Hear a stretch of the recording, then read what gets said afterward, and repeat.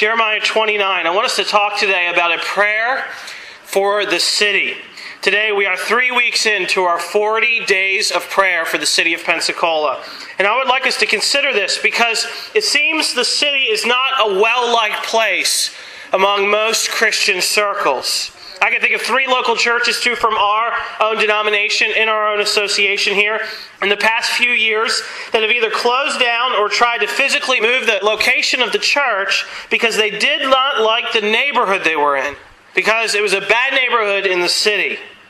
In other words, their ministry methodology, why they were at their church and how they operated, was what we would call attractional rather than incarnational. They were trying to bring people in with events rather than going out and loving the neighborhood that God had placed them in. The morals of those living around them were not what they wanted in their church. And so they tried to sell the property and leave rather than change the situation around them as salt and light. That's a problem. To be very blunt, they would rather have their suits and ties and listen to Southern gospel music than go out and be authentic disciples, loving the community around them to faith in Jesus Christ. We can enter into the culture without losing our Christian distinctiveness. But the 50s does not equal Christianity, because Christianity in the 50s looks a lot differently than Christianity in the time of the apostles. And I don't want to go back to the 50s as my ministry methodology. I want to go back to Scripture and see what God has said about how we reach the people around us. And what Jesus has said is we are to be a community of faith. We are to be salt and light. And salt doesn't do anything until you put it on the food. Light doesn't do anything. You can't even tell there's light until there's darkness around it. So if a church is trying to escape from the city, and escape instead of entering in it and flooding it with the truth and the love of Christ, nothing will ever be accomplished.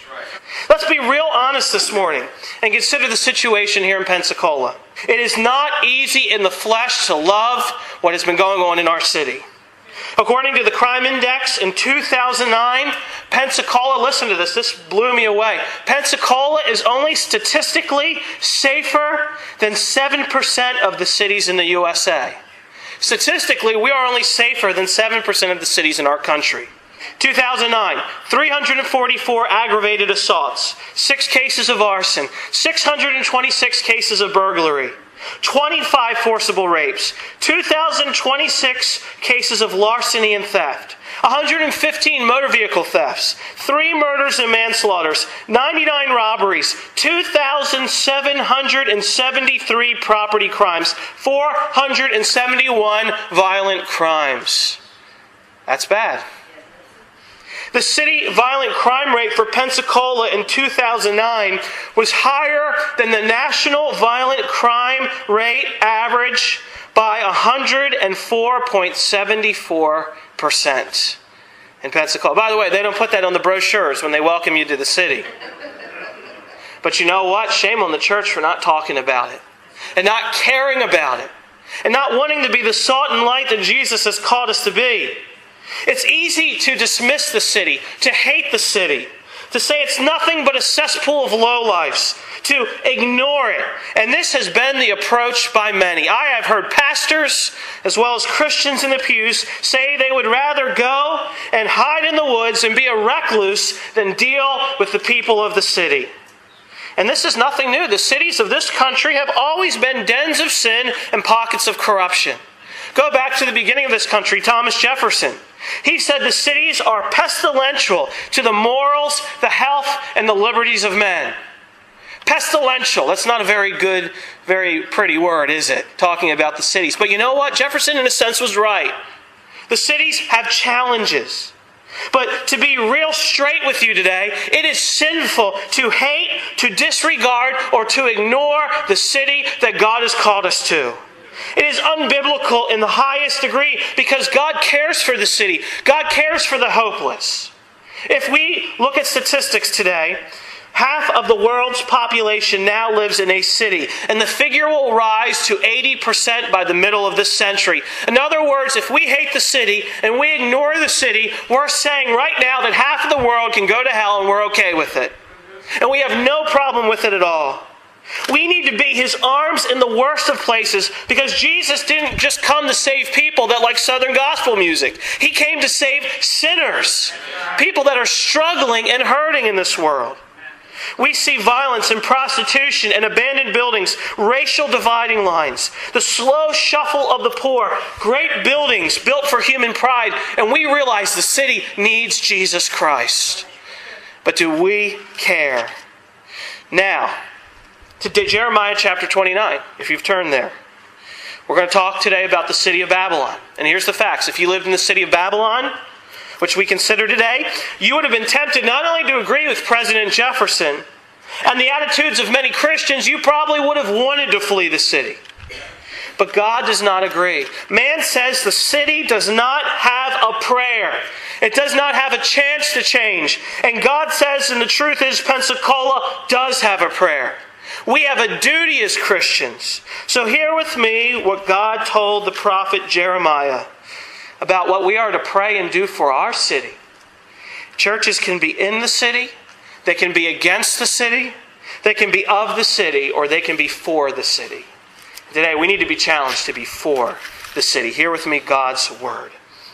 Jeremiah 29. Now these are the words of the letter that Jeremiah the prophet sent from Jerusalem to the remainder of the elders who were carried away captive, to the priests, to the prophets, and all the people whom Nebuchadnezzar had carried away captive from Jerusalem to Babylon. Here's the historical context. This happened after Jeconiah the king, the queen mother, the eunuchs, the princes of Judah and Jerusalem, the craftsmen, the smiths, the artisans, really, they had been departed from Jerusalem. The letter was sent by the hand of Elsa, the son of Shaphan, and Gemariah, the son of Hilkiah, whom Zedekiah, king of Judah, sent to Babylon, to Nebuchadnezzar, king of Babylon, saying, here's the letter. Ready? Thus says the Lord of hosts, the God of Israel, to all who were carried away captive, whom I have caused to be carried away from Jerusalem to Babylon, city of Babylon. Build houses and dwell in them. Plant gardens and eat their fruit.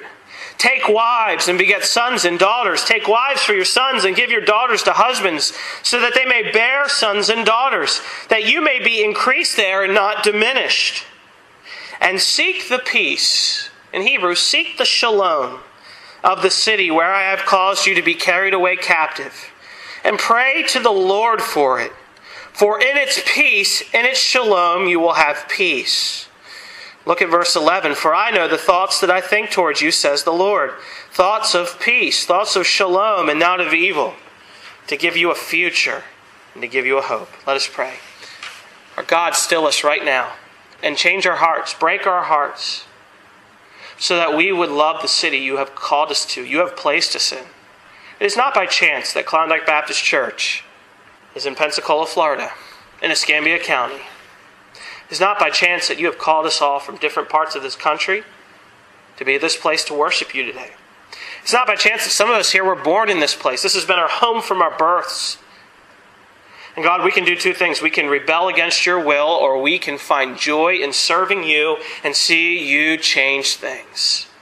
Oh God, I pray that would be our heart's desire.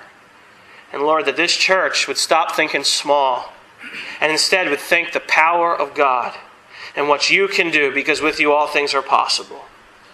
Oh Lord, open heaven's gates and flood us with your Spirit. We pray in Jesus' name. And God's children said, amen. This was a letter sent to all the Jewish people that had been exiled to Babylon, probably 597 BC. The Babylonians did terrible things to the Jews. You want to talk about racial reconciliation? Jews and Babylonians didn't like one another. You got to understand, when the Babylonians came into Israel, they destroyed the beloved city of Jerusalem. They broke down their walls. They ransacked the temple. They destroyed the economy. They enslaved the people. They killed thousands. And we read here the words of Jeremiah. There was nothing Jeremiah could do physically to stop it. Nothing at all. But there's an application right when we start reading these words. Jeremiah does do something. He begins by writing a letter to these people. We may serve God and do good to our friends, do good to those that are at a distance by writing to them letters of comfort, letters of encouragement and counsel and blessing and praying for them. Those we can't speak to face, we can write to. We can care about from afar and pray for. Jeremiah does this, and you notice who he writes to. First off, he writes to the surviving elders. When Nebuchadnezzar came in 597 BC, he either killed off many of the elders, the leaders, or he deported them. And so there was no elders left in Jerusalem. They were all taken away. Why?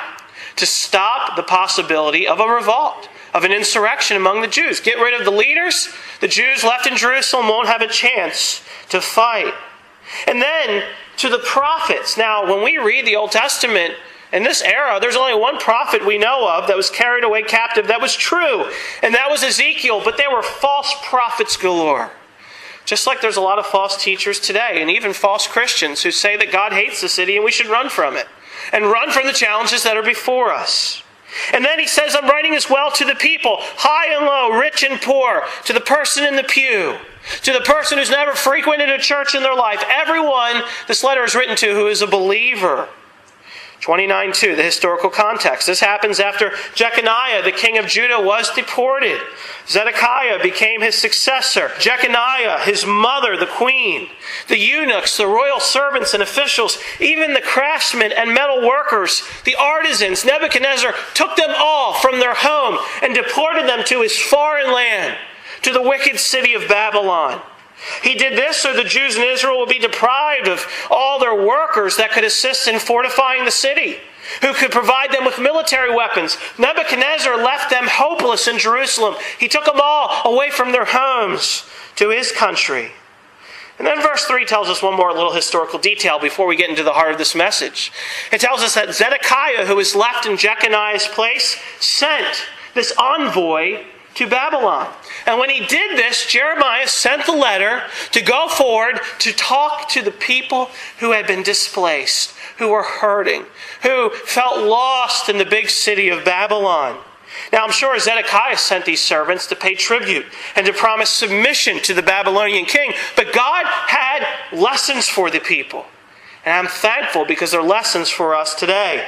And I think the first thing we see in verses 4 through 7 is God is saying to the people in Babylon this. He is saying, establish a presence in the city. Verses 4 through 7. Let me ask you a question. If Klondike Baptist Church closed its doors tomorrow, would the city even know we were gone? Who would know we were gone if we closed our doors tomorrow? According to verses 4 through 7, we are to have a presence in the city. But if we have no presence and we have no reach, they wouldn't care if we left. Let me ask you another question. If you left this city tomorrow, would anyone know that you are gone? Would anyone even care if you left this place? If you love a place, you have to establish a presence. Your family would know if you left because you have a presence with them. You care about them. You spend time with them. And here's the question. Would the city know? Would the city care at all? Read the verses with me again. Thus says the Lord of hosts, the God of Israel. Read that. Thus says the Lord of hosts, the God of Israel. To all the exiles who I have sent into exile from Jerusalem to Babylon, build houses, live in them, plant gardens, eat their produce, take wives, have sons and daughters, take wives for your sons, give your daughters in marriage that they may bear sons and daughters, multiply there, do not decrease. Don't lose your influence, grow your influence. I want you to notice God starts this letter off. He says, I am the Lord of hosts. I am the Lord of armies. That's the commencement. You may be in captivity to the Babylonian army, but I'm the God of all armies.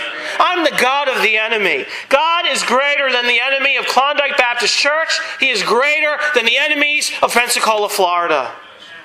You know, it is not always easy to live or work or worship or serve in the city God has called us to.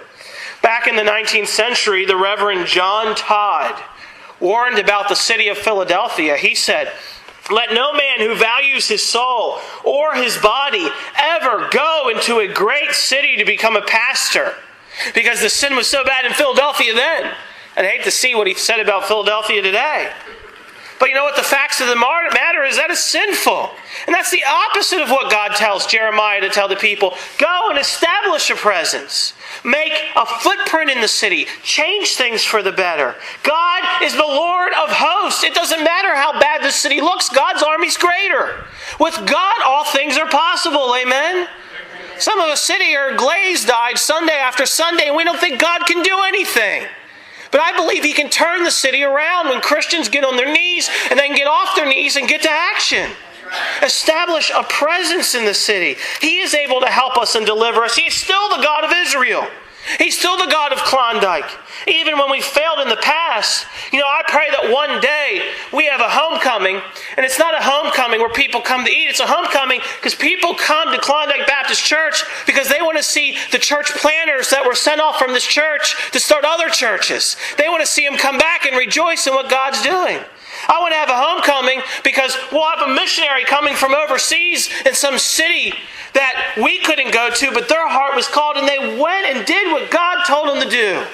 That's what I want to see happen. A church that actually makes a difference and that establishes a presence.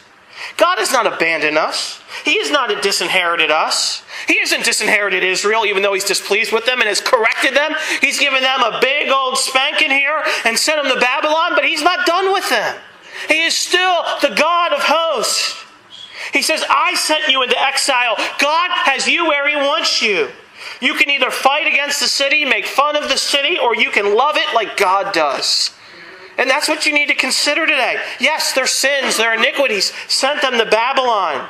But Nebuchadnezzar and his army, they were just instruments. They would have had no chance unless God was correcting His people. Amos 3:6 says it this way, does disaster come to a city unless the Lord has done it?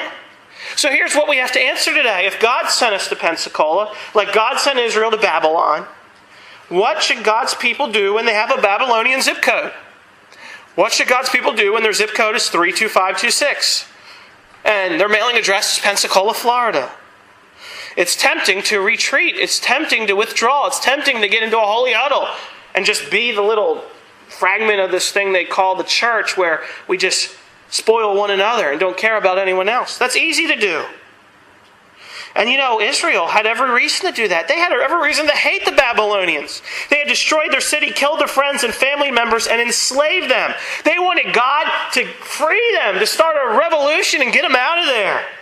But here's God's surprising plan. What do we do when we have a 32526 zip code, a Pensacola zip code? What do you do when you have a Babylonian zip code? You are to build the city of God right in the middle of the city of man. You are to build the city of God where the city is only 7% safer than the other cities in this country.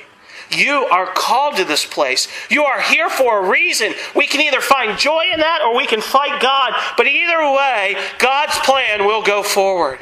Phil Ryken has said these words here. He said, God's plan is not to rescue us from the world, but to rescue us from sin and then send us into the world to be His servants.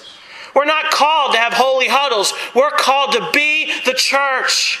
And until God turns that light bulb on, we will just float.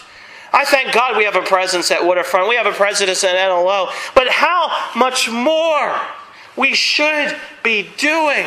Not because of a guilt trip, but because we find joy in loving others like Jesus does. Because we want to have a presence. Look what He says here. Build houses and live in them.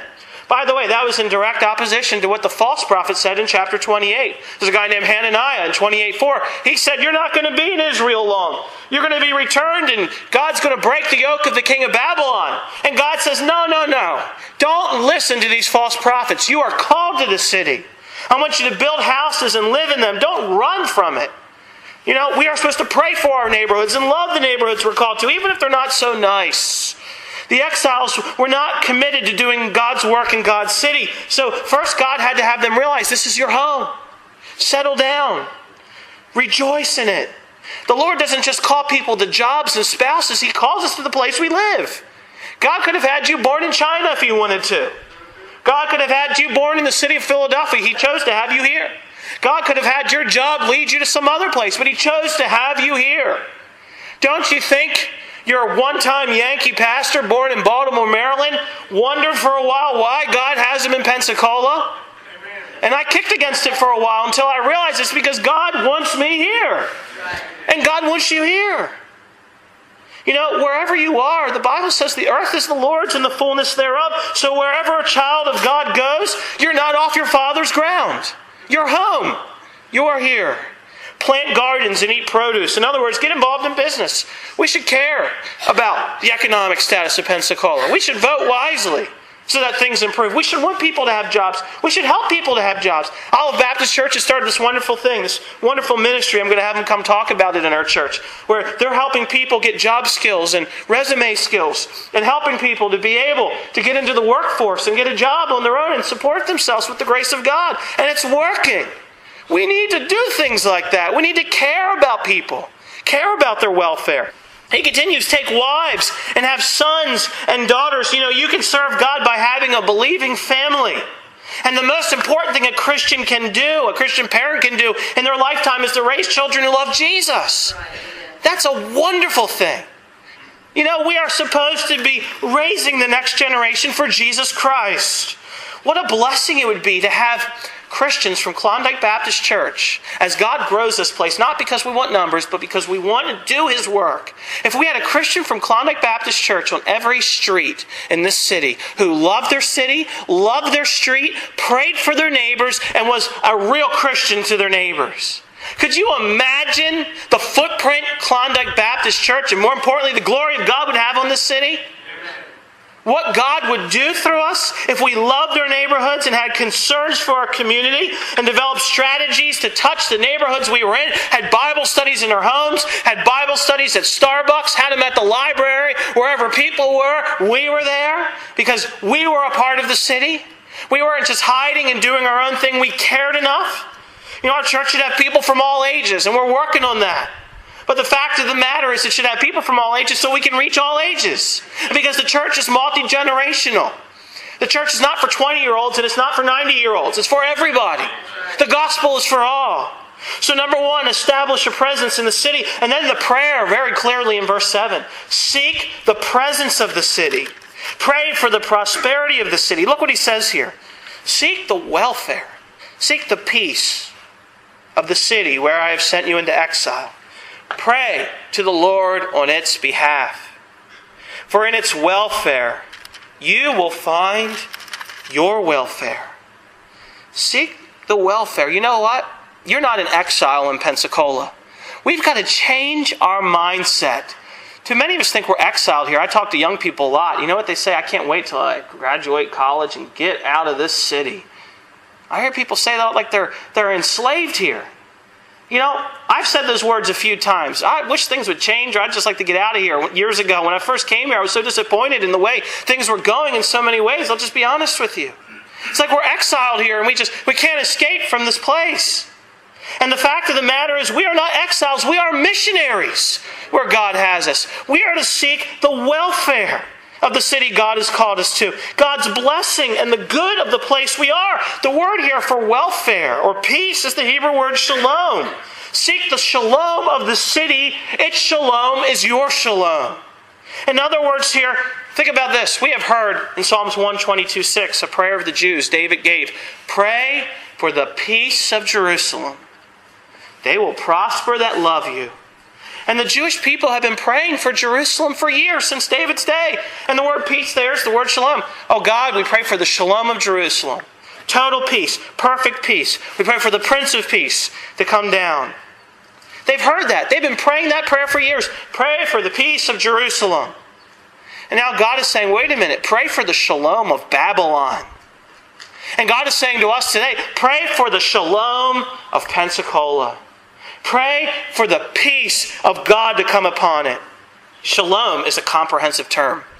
Now I want you to understand today, it means order. It means health. It means safety.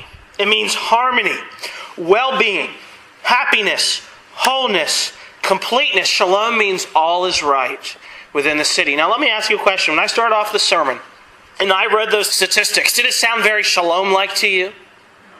Did those crimes, did the pain of Pensacola sound very shalom-like?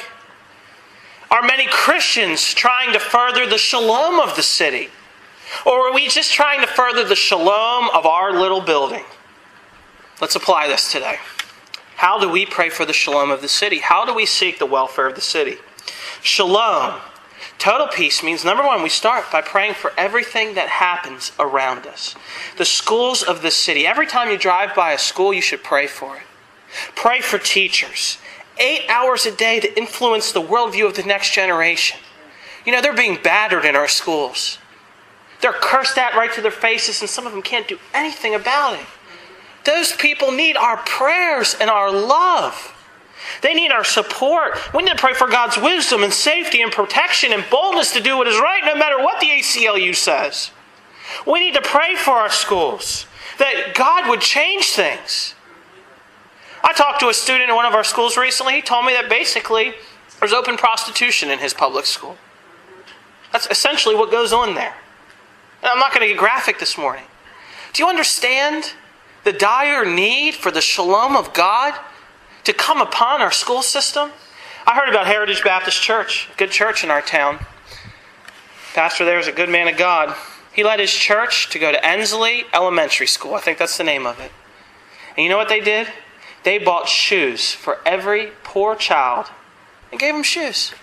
That's seeking the shalom of those kids. Most of those kids' parents can't even afford shoes. And now they have a bridge that has been crossed. A relationship that is now open. Because people are going to say, Heritage Baptist Church cares about the feet of our children. You know, if they care about the feet of our children, they may care about the souls of our children too. The welfare of our children and our families that are divorced and suffering. We need to pray for our schools and help our schools. What about the hospitals? Those who are devoted their lives to help the sick. Most Christians run from hospitals. We don't want to visit the sick. We don't want to be kind to the... You know, doctors live stressful lives. Some of you think, well, they deserve it, all the money they make. No, that's the wrong attitude.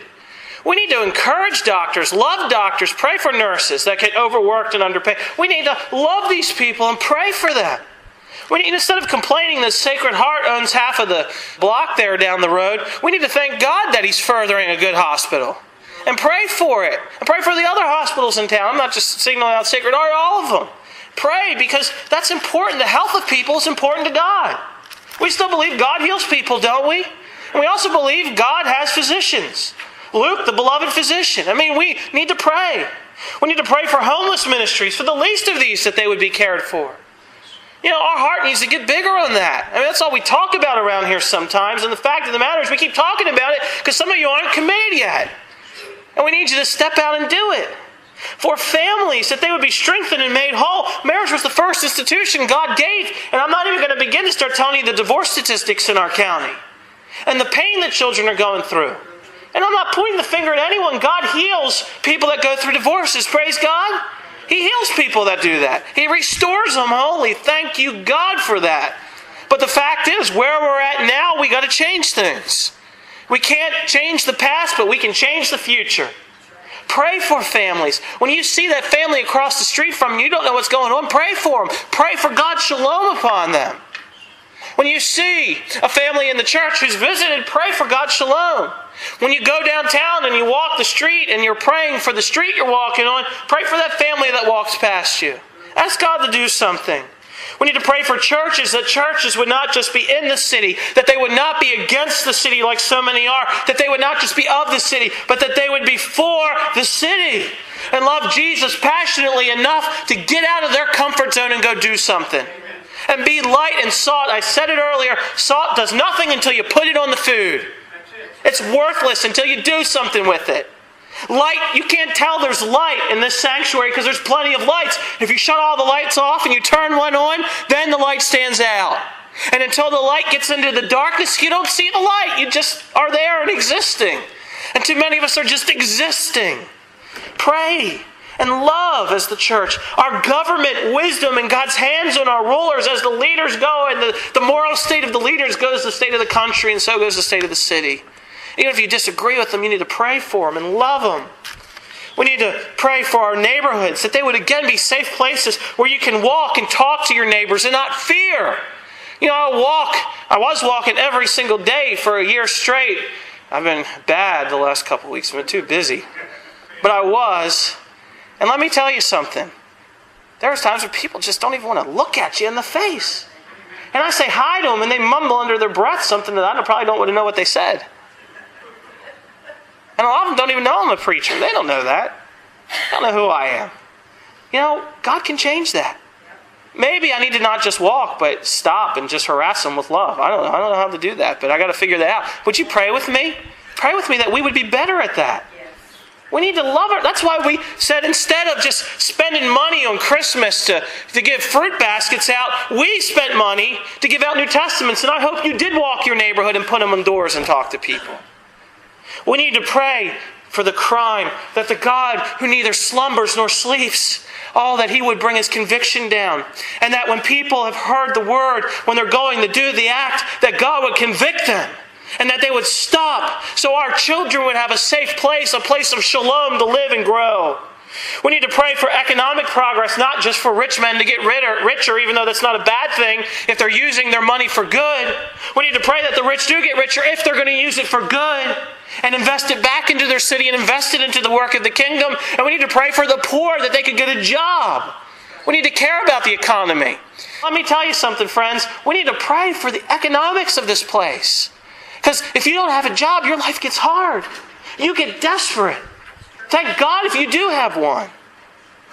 We need to pray for racial reconciliation so all neighborhoods can be places where it doesn't matter what color you are. You can walk down it and no one looks down at you. You don't have to fear because of what color you are, because everyone knows it's not about your skin, it's about the heart. Oh God, change that. This city could be beautiful if there was racial reconciliation. Instead, it's a burden right now. People are afraid to go to this part of town, afraid to go to that part of town. We need to pray for immigrants who are coming to our city seeking refuge. There's populations of different people in this city, obviously, that are coming, and they need the love of Christ. They don't need the Buddhism they've been following. They don't need to be burdens to us. They need to be a blessing to the city. Good missionaries pray for the city. This is a foretaste of what Jesus said in Matthew 5. I say to you, love your enemies and pray for those who persecute you. That's what we're to be doing. God loves messed up cities, and we should too. Amen? Seeking the peace of the city means being a good neighbor. It means obeying the law. It means picking up trash. It means planting a tree. It means feeding the poor. It means volunteering at a local school. It means greeting people at the store. It means driving safely and helping people with car trouble on the side of the road. It means embracing people from every ethnic background with the love of Christ. It means going to the people on your street and letting them know you're there for them. And they can come to you if they want to borrow an egg or if they need prayer. It means doing good work on the job for the sake of the people who are being served and for the glory of God. Just as every passenger is concerned, if you're in an airplane, for the safety of the airplane, or if you're out on sea on a ship and for the safety of the ship, the fact is we are on the ship whether we like it or not. And we need to have that kind of concern. Another example of this is John Calvin. His gospel ministry did so much good for the city of Geneva, not just spiritually, but medicinally, socially, economically, educationally. Calvin said these words. He said, God has filled my mind with His zeal to spread His kingdom and to further the public good, to bring the shalom to the city. And Calvin did. He started hospitals and schools and reached out to the poor and promoted the practice of sound business. He even helped clean up the city streets by designing an urban sewer system, which is much like what we have today. You know, I think of, even in our association, one of the most wonderful ministries, and I'm praying now, God, grow our church for one of the reasons is so we have more money to support this ministry. It's the Health and Hope Clinic. Since 2003, so clinic started out by the Pensacola Bay Baptist Association, one of the biggest success stories. Since 2003, the clinic has provided $8,500,000 in healthcare services and 12,000 patient-provider visits. Just in 2010, they had 1,900 patient visits, provided medical services valued at $1,322,121, and they did it all on a budget of $50,000. $1,322,000 of medical care on a budget for $50,000. Imagine if little poor Klondike Baptist Church could scrum up another $1,000. What could they do with $51,000? Amazing. That's what we're talking about. Volunteers donated over 15,000 hours of service and saw 19 patients receive Jesus Christ as Lord. That's loving the city and saying, we're going to change things and we're going to do our best and let God provide, and He does. A church for a city is willing to dream big. and take scary risk for the great God we serve, because He has begun a great work here, and He will do it through the church for the city that He wants to bless so desperately. Today, all these things are great. They're wonderful. We should pray for these things. We should want these things. But here's the fact of the matter. Seeking the presence and the peace of God on the city is something, yes, we do as Christians. It's yes, we do as a church. But we must realize that we can do all those things. We can feed the poor and invite homeless guests to our church for dinner and have blood drives like we've done in the past and we're going to do soon, and lead Bible studies in public. We can do all these things and fail to bring the real shalom if we don't bring Jesus Christ. We have been justified by faith, Romans 5:1, and because of that we have peace with God. We have shalom with God. This city is such a mess because we are enemies of God. There is no shalom. And until we start caring for the whole shalom of the city, we will not see people reconciled to God. When we talk about the city, we're not just talking about a line on a map or a group of people who pay a certain wage tax. We're not talking about people just like you, but everything and everyone created in the image of God that makes up the culture of Pensacola. So here's how I want to close this out. I want you to pray for the county commissioner you don't like. I want you to pray for the ethnic group that's hurt your feelings in the past. I want you to pray for the deputy that saved your life and for the sheriff you voted against in the last election. I want you to pray for the employee at Hardee's that took way too long to get your food. And for the person who is at McDonald's every morning getting that $1 cup of coffee because that's all they can afford. I want you to pray for the mayor that you like and the corrupt politician you can't stand. I want you to pray for the people in Brownsville and Warrington, where we're going to be going this year again, to reach out. Many of you can't relate to the people of Brownsville and Warrington except for this. We are the same. We are sinners in need of a Savior. And then we relate totally. Pray unto the Lord for it. 1 Timothy 2, I urge you, first of all, that supplications, prayers, intercessions, thanksgivings be made for all people, for kings, for all in high positions, that we may lead a peaceful life, a shalom life, a quiet life, godly and dignified in every way. I want to end this with verse 11. I know the plans I have for you, declares the Lord. Plans for welfare and not for evil. Plans to give you a future and a hope. This is one of the most out-of-context verses in all of Scripture. Taken out of context over and over again. One of the most taken out of context because it's always used for high school graduations and birthdays and cards. You've seen it there, right?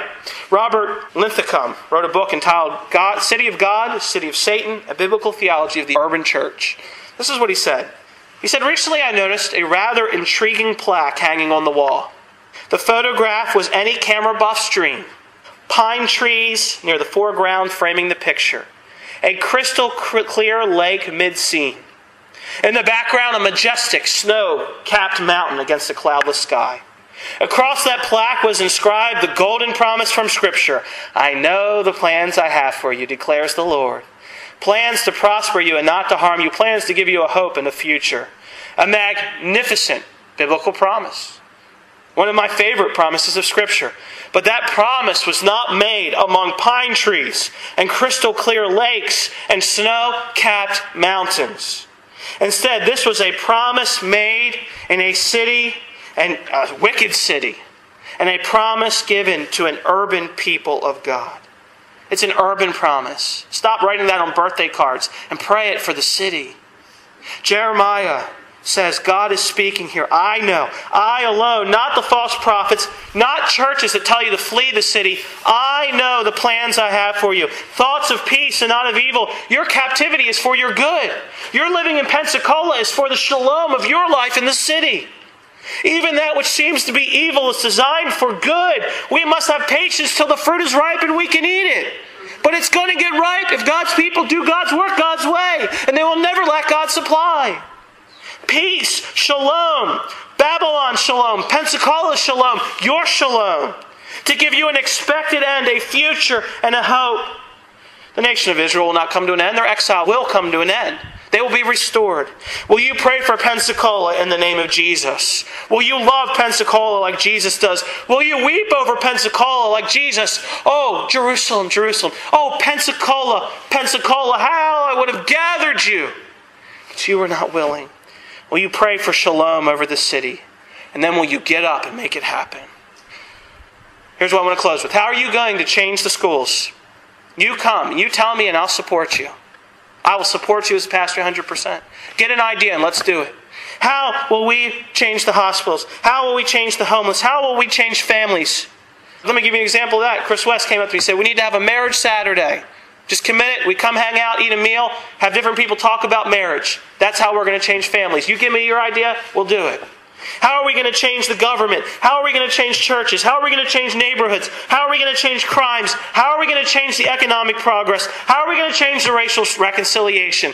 Ask God to open your heart and give you the answer. Because I don't have a monopoly on it, and I don't have the wisdom, but God does. God, use us all in this. Let's pray. Lord, our hearts need to be where your heart is. God, our hearts need to be for the shalom of the city. I pray you've changed us today. I pray you've opened our ears, opened our eyes, opened our hearts. And God, like never before, we would be the church. May we be resolved. And God, I pray you give ideas to my friends and my church family here so we can be the church of the city, for the city. Bless each one. May your shalom come upon each one as we seek to do this. We pray in Jesus' name. And God's people said,